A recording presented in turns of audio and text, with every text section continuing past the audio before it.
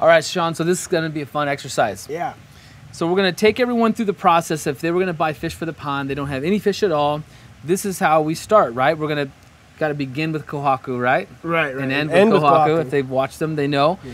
So we have five kohakus in this bowl, 5 kikusuis, 5 sankes, and then we'll pick out like a cool one out of each, and then we'll go through this whole process and we'll end up with a bowl full of really beautiful selections. Yeah, sounds like awesome. Okay, let's do this. Sounds like a plan. Let's do the kohaku. All right, so I've isolated 5 different kohaku here. I thought they're all kind of interesting and unique. And we have a couple different types. You notice we have some Ginrin. Yeah. We've talked about Ginrin before. We have Deutz, the scaleless kohaku in here. And then we have a very traditional type kohaku here as well. Looking at these patterns, this is a very like large fish pattern we talked about, right? Right. Where on the other hand, well, actually, to be honest with you, all these patterns are pretty nice. I like something kind of interesting on the face, so I really like all 3 of these koi here. They have sort of an interesting pattern on the face. Those are my 3 favorite for sure. Yeah, and they're all 3 steps, like a nice 3-step kohaku pattern. So I'm happy with any of those. Which one do you like, Eric? I like this one. Yeah, me too. It's the most unique. It looks okay. Looks dashing. So let's put it in a bowl. Let's separate this guy. Yeah, let's put him in a bowl.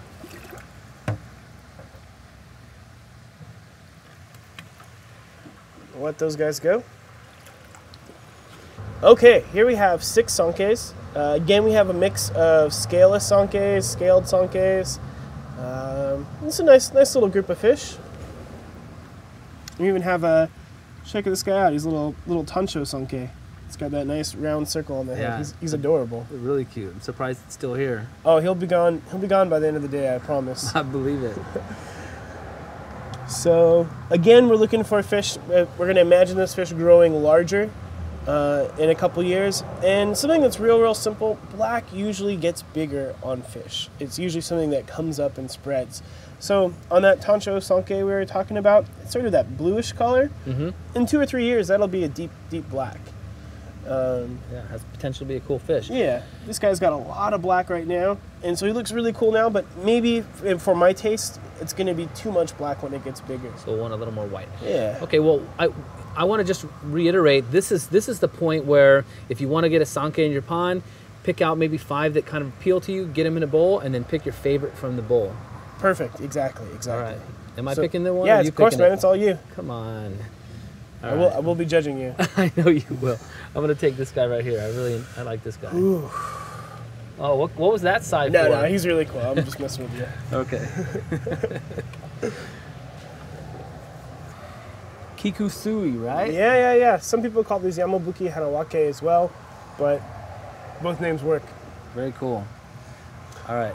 I'm feeling insecure. You better pick this one. Well, so I would say most people are going to generate towards the big one just because it's big. And I think that's always a bad choice because these koi are all going to grow really fast. You want to go with an interesting, unique pattern. So I'm going to go with this guy here. I got it. Shisui.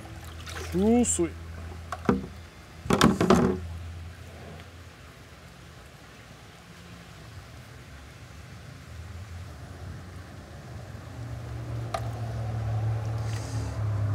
Goshike. Goshike. Taking this one.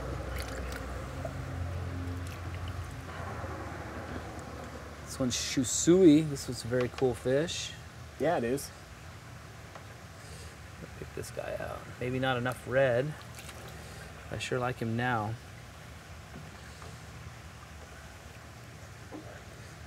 Let's go for this one. Has red on the head.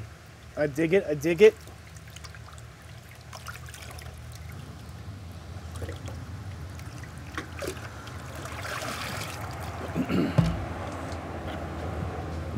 All right, that was fun. We've gone through some varieties. We got 8 different varieties in here, huh? Yeah, look at this bowl. It looks really good, huh? Right. And I think that's good advice to tell people to, like, if you want to fish, that you should get 5 of them, pick out your favorite, put them in a bowl. And once you have all the varieties in the bowl, man, it's gorgeous. It's gorgeous. We got a problem, though. 8 fish. 8 fish is not good. No. My customers tell me we need to have 9 fish. 9. 9 fish is a really, really important number. But 7's okay, right? Yeah, 7's okay. But 9's better? Too.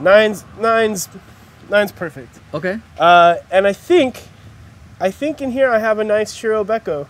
Remember Buttercup? Buttercup. Yeah, this guy. Does it remind you of This Buttercup? guy reminds me just of Buttercup.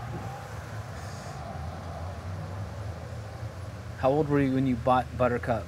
I was in probably the 5th grade. That fish is homely looking. I would never pick that fish out. It really is ugly. You're hurting the 5th grade me right now. I know, it's awesome. But you said you like to pick the ugly ducklings because you see something better, huh? Absolutely, you see absolutely. like the future. Yeah. Yeah, I don't have the vision yet. Nope. One day. One day. One day you'll be as good as the 5th grade Shawn. Well, maybe when after we do our 100th koi discussion video, right. I'll be there. Right. Man, that's awesome. Are these fish still under quarantine or are they ready to go? No, they're ready to go home. Man, we should bag them up. Yeah, let's do it. Okay. All right, man. Well, I hope you found this video useful and you use it as a reference tool the next time you go out to purchase young koi for your pond. I want to say a special thanks to Shawn McHenry for taking the time out of his busy day to share his knowledge with us. Until next time, I'm Eric Triplett, the Pond Digger. Thanks for watching.